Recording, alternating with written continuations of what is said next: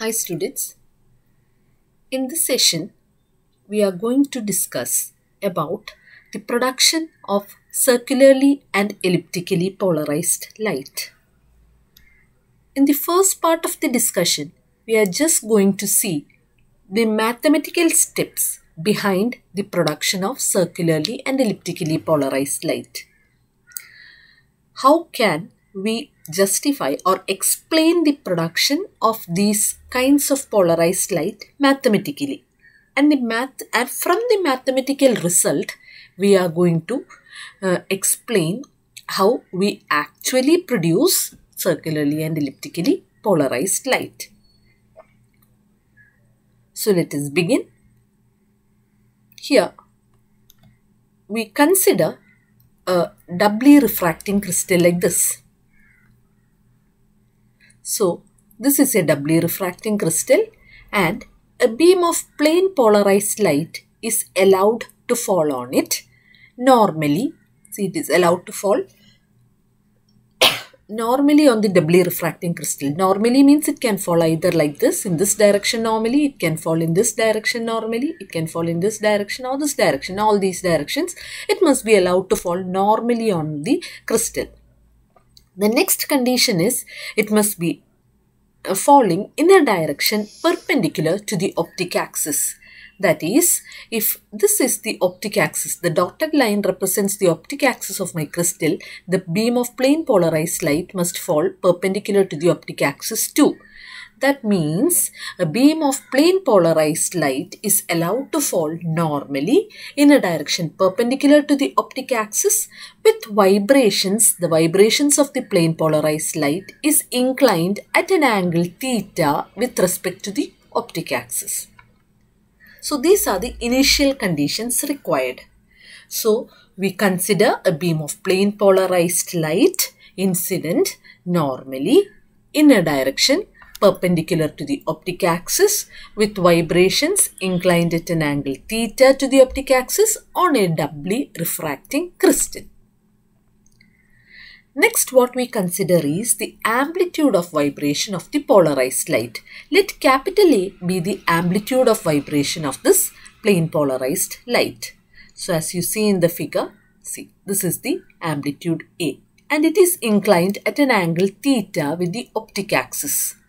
So this amplitude A, what will happen is, we have already learned in the case of quarter wave plate, that is quarter wave and half wave plates, when a beam of plane polarized light passes through a doubly refracting crystal, it will split into an O and E components. So here this represents the amplitude of the O component and this represents the amplitude of the E component. That is, E component has vibrations parallel to the plane of incidence and O component has vibrations perpendicular to the plane of incidence. So, if capital A represents the amplitude of the plane polarized light, then A cos theta, which I represent by small a, represents the amplitude of the E component, and A sin theta equal to small b will represent the amplitude of the O component. I hope this is clear to all.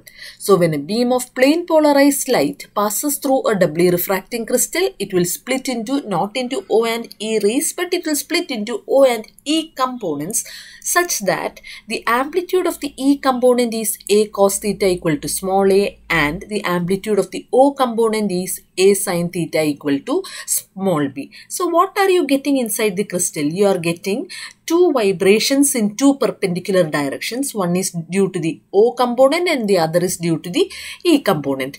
So these two vibrations, as you know, the incident light, the incident plane polarized beam is falling perpendicular to the optic axis. So the two components will travel in the same direction but with different velocities. So when they come out of the crystal, they will have a path difference, which means they will have a phase difference. ഞാൻ പറയുന്നത് നിങ്ങൾക്ക് മനസ്സിലായി എന്ന് കരുതുന്നു. അതായത് നമ്മളൊരു plain polarised ബീമിനെ normally optic ആക്സിസിന് പെർപെൻഡിക്കുലറായി ഒരു doubly refracting ക്രിസ്റ്റലിൻ്റെ മുകളിൽ വീഴാൻ അനുവദിച്ചാൽ അതിൻ്റെ വൈബ്രേഷൻസ് തീറ്റ എന്ന് പറയുന്ന ആംഗിളിൽ ഒപ്റ്റിക് ആക്സിസുമായി ഇൻക്ലൈൻഡ് ആണെങ്കിൽ അതെന്ത് ചെയ്യും? അത് രണ്ട് കമ്പോണൻസായി സ്പ്ലിറ്റ് ചെയ്യപ്പെടും. ഒന്ന് ഒ കമ്പോണൻറ്റും ഒന്ന് ഇ കമ്പോണൻറ്റും. അവരുടെ ഈ ഒ ആൻഡ് ഇ കമ്പോണൻസും വൈബ്രേഷൻസ് ആണ്. അവരുടെ ആംപ്ലിറ്റ്യൂഡ് എന്ന് വെച്ചാൽ ഒന്ന് എ കോസ് തീറ്റ, മറ്റേത് എ സൈൻ തീറ്റ. ഇവിടെ എ എന്ന് പറയുന്നത് നമ്മുടെ ഇൻസിഡൻറ്റ് പ്ലെയിൻ പോളറൈസ്ഡ് ലൈറ്റിൻ്റെ ആംപ്ലിറ്റ്യൂഡ്. ഈ പ്ലെയിൻ പോളറൈസ്ഡ് ലൈറ്റ് ഇൻസിഡൻ്റ് ആയിരിക്കുന്നത് ഒപ്റ്റിക് ആക്സിസിന് പെർപെൻഡിക്കുലർ ആയതുകൊണ്ട് തന്നെ ഈ ഒയും ഈ കമ്പോണൻസും തമ്മിൽ അവർ ഒരേ ദിശയിൽ സഞ്ചരിക്കും, പക്ഷെ അവർ തമ്മിലൊരു പാത്ത് ഡിഫറൻസ് ഉണ്ടായിരിക്കും. പാത്ത് ഡിഫറൻസ് ഉണ്ടെന്ന് പറഞ്ഞാൽ ഉറപ്പായിട്ടും അവിടെ ഒരു ഫേസ് ഡിഫറൻസ് ഉണ്ടാവും. So when they come out of the crystal, they will have a path difference, that is there will be a phase difference of delta. I am imagining or I am assigning, let the phase difference between the O and E components be delta. Then I can consider my O and E components as two simple harmonic motions which are at right angles to each other with a phase difference of delta, isn't it?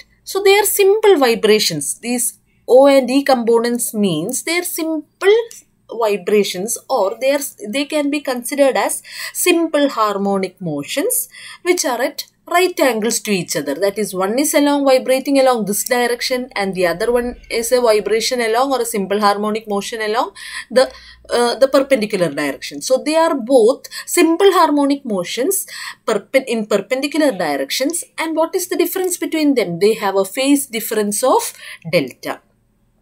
So from our previous knowledge about wave motion, you can write the displacement in the x direction, because the E component is moving or vibrating along the x direction. So the displacement in the x direction due to the E component can be given as x is equal to a sin omega t. A simple equation for displacement in which you have already learned in chapters on wave motion. So displacement in the x direction due to the E component is given as x is equal to a sin omega t. That is because the vibrations of the E component is along the x direction, and the displacement in the y direction due to the O component is given as y is equal to b sin omega t plus delta. മനസ്സിലായി എന്ന് കരുതുന്നു. അതായത് ഒരു simple harmonic മോഷനിലെ displacement along a specific direction is given by the equation. General equation നമ്മൾ പറയാറ് y ഡയറക്ഷനിലാണ്. y is equal to a sin or cos omega t plus delta. ആ ഇക്വേഷന് ഞാൻ കൃത്യമായി ഈ കമ്പോണൻറ്റ് വൈബ്രേറ്റ് ചെയ്യുന്നത് x ഡയറക്ഷനിലായതുകൊണ്ട് x equal to a sin omega t എന്നും, o component vibrate ചെയ്യുന്നത് y ഡയറക്ഷനിലായതുകൊണ്ട് y equal to b sin omega t. അതായത് എയും ബിയും അവരുടെ പെർട്ടിക്കുലറായ അല്ലെങ്കിൽ അവർക്ക് കറസ്പോണ്ടിങ് ആയ ആംപ്ലിറ്റ്യൂഡ്സ് ആണ്. Small A is equal to a cos omega t, small b is equal to capital A sin omega t. നമ്മൾ ഓൾറെഡി കണ്ടുപിടിച്ച് വെച്ചത്. y is equal to small b sin omega t plus delta. I assign this delta to one of these displacements. അവർ തമ്മിലുള്ള phase difference. Okay. അപ്പോൾ now what I do is I just rearrange this x is equal to a sin omega t as x by a equal to sin omega t. From that I get cos omega t is equal to root of 1 minus sin square omega t. That is equal to 1 root of 1 minus this one, x square by a square. Now y by b, I just rearrange the second equation, y equal to b sin omega t plus delta as y by b equal to sin omega t plus delta, or y by b is equal to sin of a plus b, that is sin omega t cos delta plus cos omega t sin delta. We simply use the equation sin of a plus b. That is equal to y by b is equal to, I substitute for sin omega t as x by a from this equation. So y by b is equal to x by a cos delta plus cos omega t, I replace it as root of 1 minus x square by a square, root of 1 plus 1 minus x square by a square into sin delta.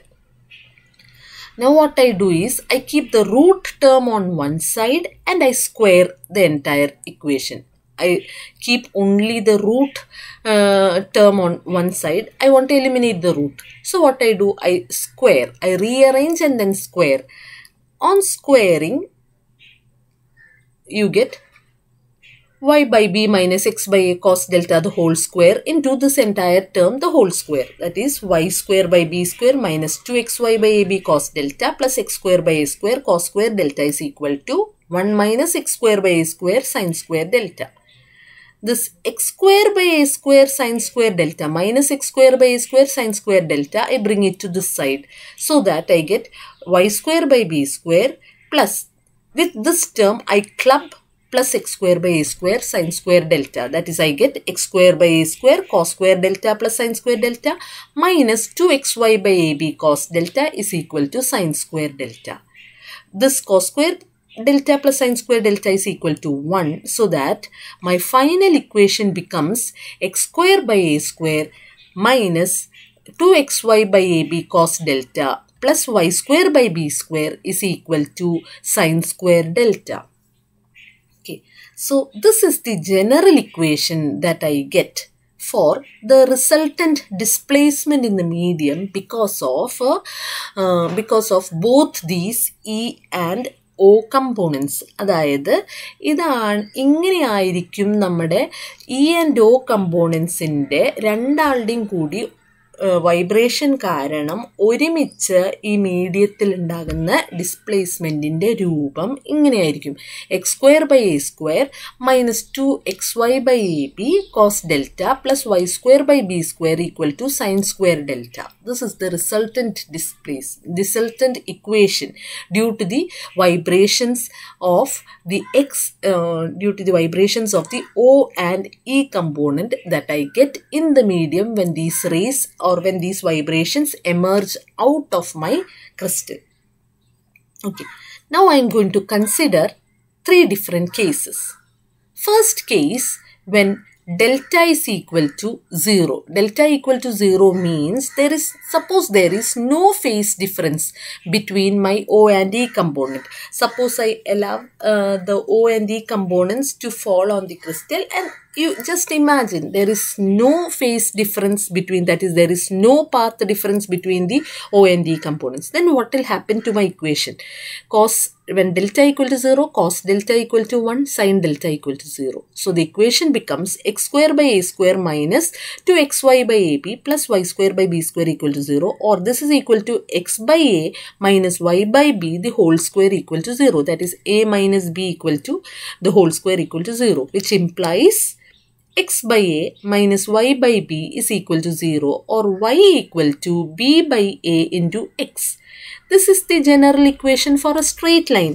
That is, if the path difference between the O and E components, or if the phase difference between the O and E components is equal to 0, then the light emerging from, or the vibrations emerging from the doubly refracting crystal will have the equation of a straight line, or the emergent beam. Equation of a straight line means the emergent beam is plane polarized or linearly polarized if the phase difference between the O and E components is 0. The vibrations have a displacement given like this in the form of a straight line means the emergent beam, I considered a beam of plane polarized light to be incident normally in a direction perpendicular to the optic axis with vibrations inclined at an angle theta on a doubly refracting crystal. Now, such a beam, if the the phase difference between the O and E components is 0, then the emergent beam will be plane polarized. Next, I consider the condition where the phase difference is pi by 2 and A and B are not equal. That is, the phase difference between the O and E components is pi by 2 and the amplitudes of the O and E components are not equal. That means x square, my equation, general equation reduces to x square by a square plus y square by b square equal to 1. That is, this is the equation of an ellipse. That is, the emergent beam is elliptically polarized when the phase difference between the O and E components is pi by 2 and their amplitudes are not equal. Then the emergent beam is elliptically polarized. And the last one, when delta equal to pi by 2 and a equal to b. That means x square plus y square is equal to a square. This is the equation of a circle. So the emergent beam is circularly polarized when the phase difference between the O and E components is pi by 2 and if their amplitudes are equal. So mathematically, now we have derived how we can produce circularly and elliptically polarized light. So to produce circularly polarized light, the phase difference between the O and E components must be pi by 2 and their amplitudes must be equal. To produce elliptically polarized light, the phase difference between the O and E components must be equal to pi by 2 and their amplitudes must not be equal. So this is the mathematical theory behind the production of circularly and elliptically polarized light. The actual production we'll learn in our next session. So I hope this explanation is clear to all of you. Thank you.